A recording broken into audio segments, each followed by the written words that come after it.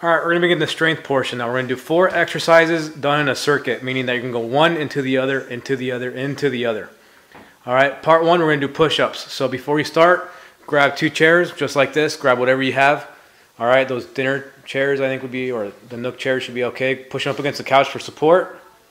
Just like that, you're gonna use this for your base. You're not gonna go on the floor just yet. All right, push-ups. Once again, like that bridge, that push-up hold, straight line from shoulders to ankles. Come down for 3 seconds. That's the tempo you want. Lower yourself for 3 seconds. 1 second pause. And push back up. 1, 2, 3, and back up. Inhale as you're going down. Keep your tummy tight. Exhale, breathe out as you come out.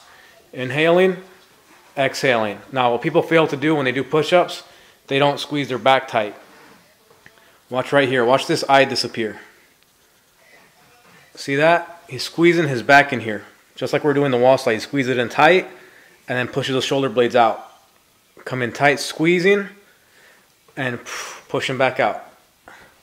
Okay, after you do about 10 to 12 of those, and rest. They should be fairly challenging. If you can do more, you got more in the tank, do them. Okay, we're going to come right back up to our hook up here. We're going to do standing. Oh, wait, yeah, I'm sorry. That's part 3. Part 2, we're going to do body weight squats. All right, get that good wide base. Watch your toes. Keep them toes pointed forward. Don't let those suckers turn out. Show them turned out.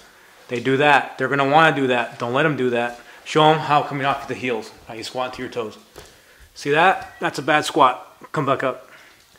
Squat again, bad. Bad squat. You want to squat into those heels. See, you can't even stay up like that. That's all crap. All right, do a good one.